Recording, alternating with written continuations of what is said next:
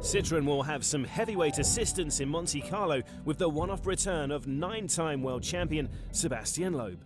The Frenchman's glittering rally career came to an end in 2013, but the lure of the Monte has proved too great to resist.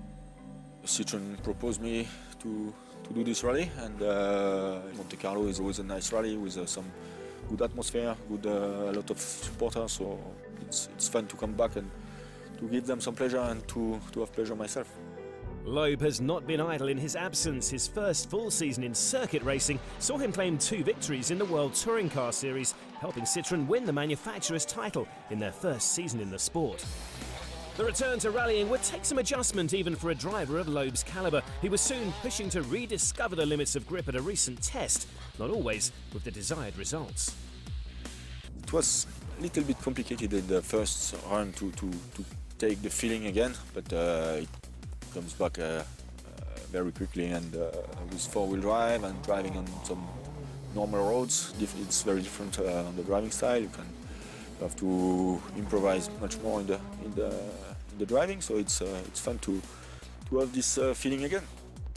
Loeb is a winner of the famous Monte Carlo event 7 times, and his one-off return presents an opportunity for the rest of the field to test themselves against the very best. For sure, it's great for the sport to have Seb back. He's, 78 World Rally wins, 7 times Monte Carlo, so if Seb enjoys himself, we see what the result is. He's a master of these conditions, and Monte Carlo is a rally on feeling, and that's where Seb has been so strong over the years. He's still going to be in the rhythm, but all the other teams have improved, and it's going to be a different challenge for him. I would say for a normal WRC driver, he would not be competitive, but Sebastien Loeb is not normal. He's very, very special, and I think maybe, yes, he can be still competitive.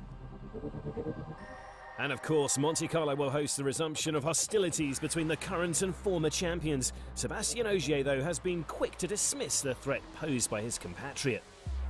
Myself, I think that I have nothing at all to prove against him. That's just an interesting challenge again that he's in, for sure. I expect him to be competitive like ever, but to be honest, I don't feel any pressure, extra pressure with that, and it's just yeah, a bit more competition.